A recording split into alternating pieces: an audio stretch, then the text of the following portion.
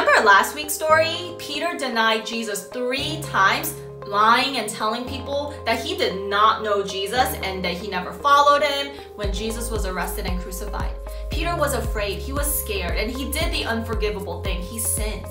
But in today's story, we're going to hear, will Jesus forgive Peter?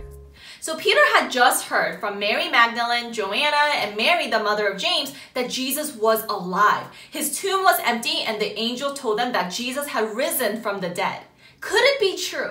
Peter and the other disciples didn't need to wonder long because Jesus appeared to them twice. There was no doubt about it that it was Jesus. But Peter had denied Jesus. Could their friendship ever be the same? Peter decided to go back to what he knew, so he went fishing. Peter and 6 other disciples were out all night fishing, but they didn't catch anything. Suddenly, a stranger on the shore shouted to them, "Have you caught anything?" The disciples answered, "No, we've been fishing all night and have caught nothing." Then the stranger said, "Why don't you put your net on the other side?" They did, and guess what? The net came back bursting with fish. Does this part sound familiar? Remember when Peter first met Jesus and started following him? The same thing had happened. Remember Jesus told Peter to put the net to the other side, and Peter listened. So it's very similar how Jesus, the situation happened again. The disciples looked over at the stranger at the shore. At this point, they still don't know that it is actually Jesus. Suddenly, John recognized who actually it was. "Peter," he exclaimed, "it is the Lord." The disciple hurried to shore, and Jesus told them to bring some of the fish they had caught. You see, Jesus had already built a fire and was preparing breakfast for them. Peter went back to the boat and hauled all the heavy net to the shore with all the fish, and they counted 153 fish in the net. It was a miracle, something only God can do.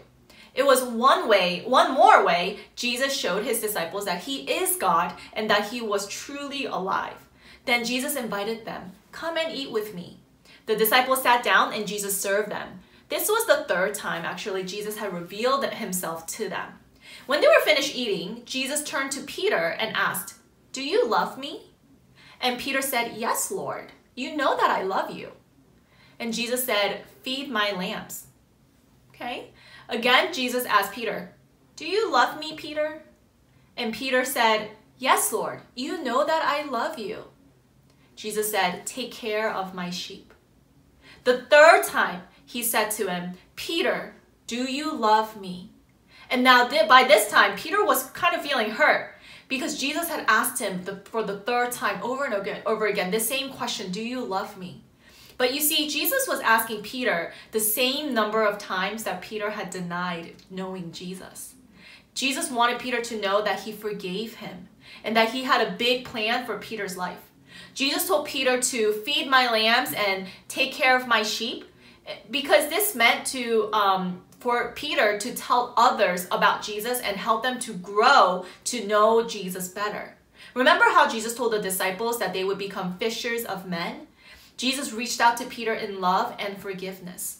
And I remember, Pastor Q talking about Jesus was asking Peter, "Do you love me?" Like agape love, meaning unconditional love. But Peter was understanding that as phileo love, meaning friendship kind of love. You love your friends like a friend. So Peter was saying, "Yes, Jesus, I love you. You're my best friend. We're good friends. I followed you." But Jesus was asking, "Do you love me because I love you unconditionally, no matter what? Even when you sin, do you love? I love you." Jesus was trying to bring that point to Peter. Jesus ended the conversation with Peter with the same words he said when he first met Peter. "Follow me." And Peter did. He still sinned and needed to confess his sin sometimes. But even though he didn't follow Jesus perfectly, Jesus still had a big plan for Peter's life. Oh, I'm getting emotional. I just think it's so beautiful that Jesus asks us to follow him.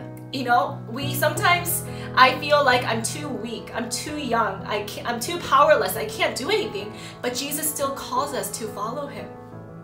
And did you know that Jesus has a big plan for you too? So, like I said, sometimes we feel too weak, too young, too powerless to achieve the things that Jesus commanded us to do. But sometimes we sin and we feel like we're not good enough. Maybe you lied to avoid getting in trouble. Maybe you lost your temper and said some bad words. Maybe you looked at things on the computer that you shouldn't. And how can you continue your friendship with God after you sin? But first, you have to make sure that you know Jesus as your Savior. And if you're wondering about that, talk to your parents or you can call me. If you're sure you know Jesus as your Savior, then you have to remember God's promise for you. In 1 John chapter 1 verse 9, it says, if we confess our sins, He is faithful and just and will forgive us our sins and purify us from all unrighteousness. To confess, it means to tell God that you know what you did was against God and that it was wrong. But because God keeps His promises, you can know God has forgiven you by the blood of Jesus when He died on the cross for our sins. And God, the Holy Spirit, can help us to have self-control. It is important to spend some time praying with God every single day, confessing our sins and asking God for help. Let's not let sin get in the way. We have big plans. Jesus has big plans for us. We can't let sin get in the way of us achieving those plans. So pray and ask the Holy Spirit to help us. Remember, Jesus forgives sins and He loves you.